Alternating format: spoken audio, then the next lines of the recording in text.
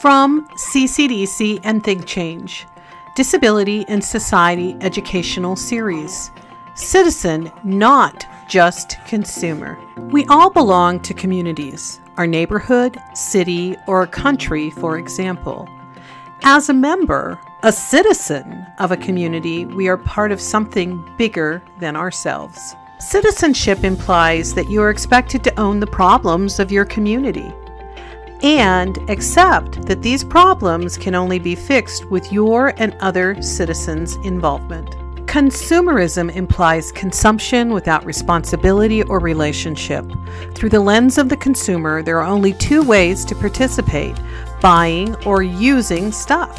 Citizens demand that they be engaged. Participating as a member of my community, as a citizen of my community, means being the community I want.